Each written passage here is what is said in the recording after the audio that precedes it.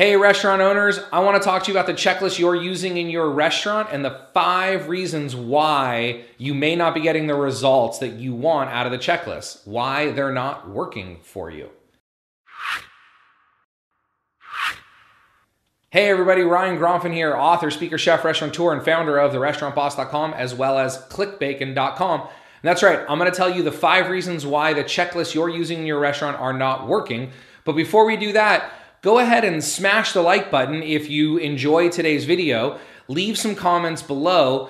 Come to my website and watch this video where there's other free resources and other free videos for you. If you're watching this on YouTube, just click in the comment section below and there'll be a link that'll direct you to this video back on our website, therestaurantboss.com. But either way, leave some comments, smash that like button, tell us what you think. We'd love to hear from you.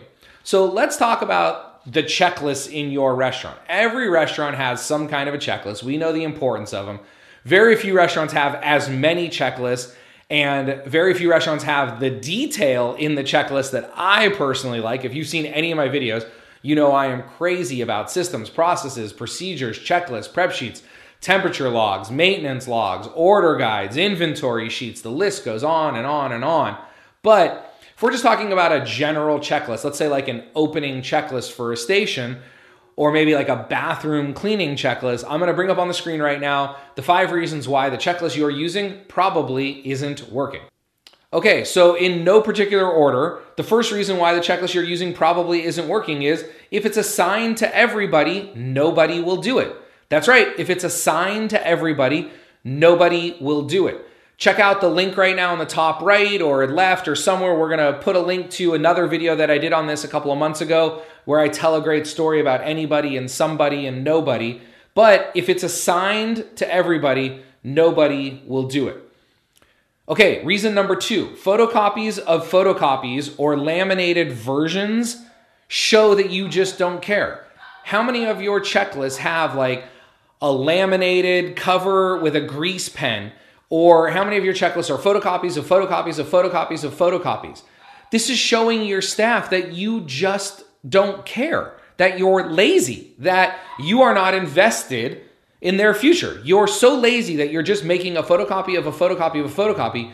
You can't even print out a new version, let alone actually update it, which is why I suggest that you put the day and the date on your checklist. So that way, at least your staff knows that you're checking in on them, you're updating them, you're making sure that they're accurate, and it tells your staff that this is important to you and it should be important to them too.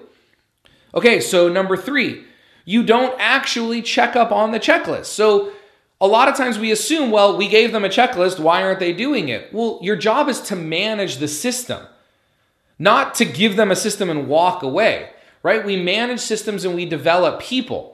Just because you gave them a checklist, that doesn't mean that you have to walk away from it. You still have to check up to make sure that they're doing the checklist. The difference is if without a checklist, you have to check up on 100 different things.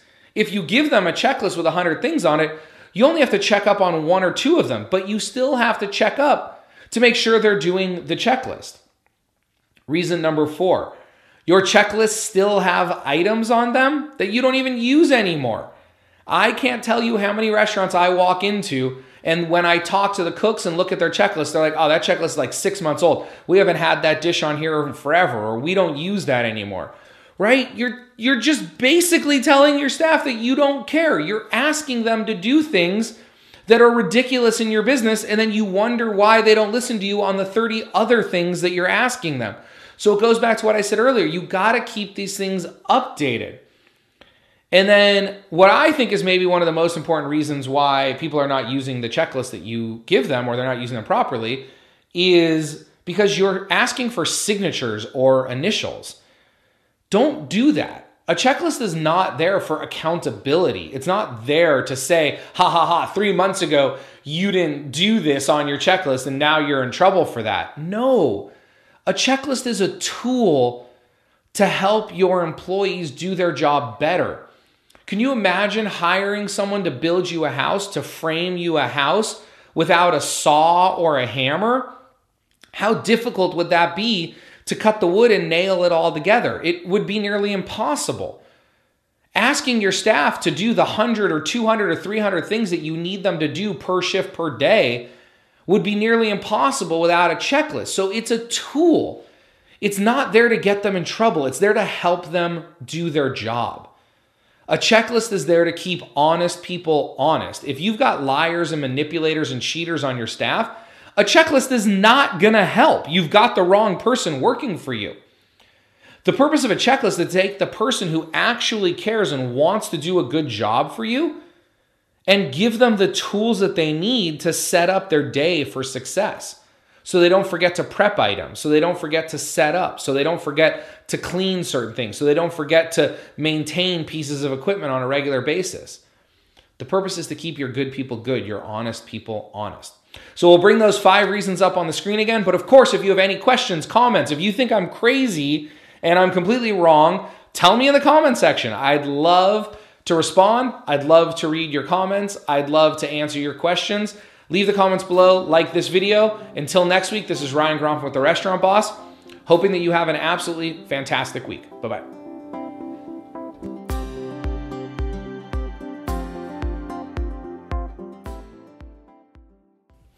I want to thank you for watching that video. If you can do me 3 really quick favors right now, very quick. The first is, if you haven't already, will you subscribe to this channel? In a moment, some things are going to pop up on your screen, some buttons, and one of those buttons is going to be subscribe. So whether you're watching this on my channel or on YouTube or on your phone, just stick around for 1 second and you're going to see a big subscribe button. If you haven't already, could you please subscribe? 2, if you haven't liked this video, will you go ahead and click the like button? Actually, don't just click it. Will you smash that like button and tell the world that you really enjoy this? Because the way that I can continue to bring you all this great free training is for my message to expand, for more restaurant owners and future restaurant owners around the world to be watching this.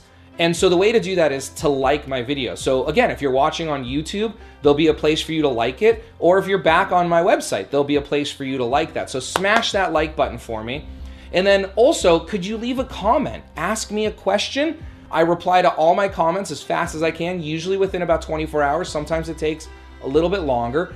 But go ahead and ask me a question, leave me a comment, tell me you love the video, tell me you'd like to see something else in a video. If you need more detail on a certain area, I can film other videos about that. But if you can go ahead in a couple seconds now, it's gonna come out. If you can subscribe, like, and comment, that would be great.